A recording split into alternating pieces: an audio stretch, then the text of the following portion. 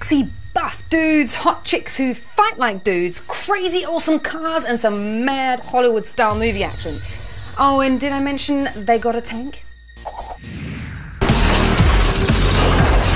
Guys, they got a tank.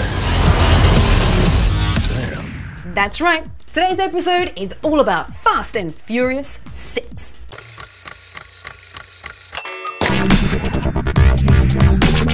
Pay no attention to that man behind the curtain!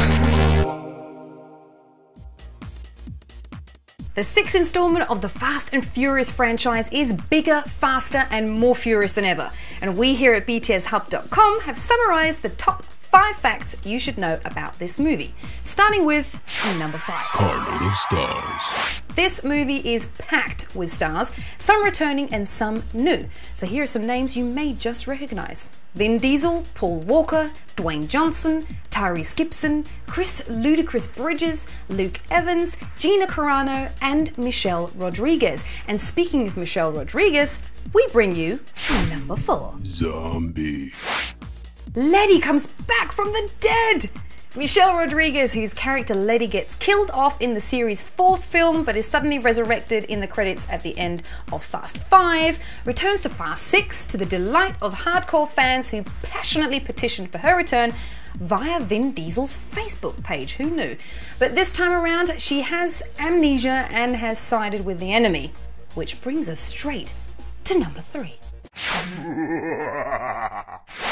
Luke Evans, best known for his roles in films like Immortals, Clash of the Titans, and The Three Musketeers, plays criminal mastermind Owen Shaw, who is a surprisingly refreshing foe. He's a James Bond-worthy villain and has got some badass accessories, which we will get to in just a moment. Número 2. The very attractive but tough MMA star Gina Carano joins the ensemble in Fast 6 and has 2 epic fight scenes with Michelle Rodriguez's character Letty. These chicks really go at it, and watch closely, you may see one of Gina's signature moves, the flying armbar. Action!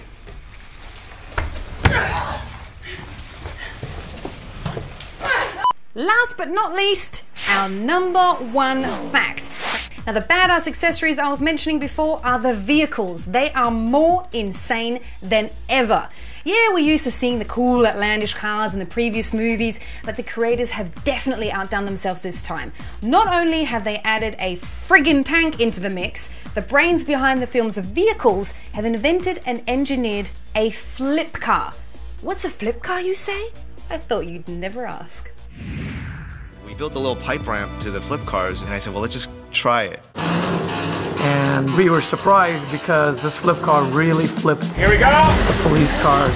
So the footage in the movie is actually 2 drivers going head-on with each other, and it really happened for real.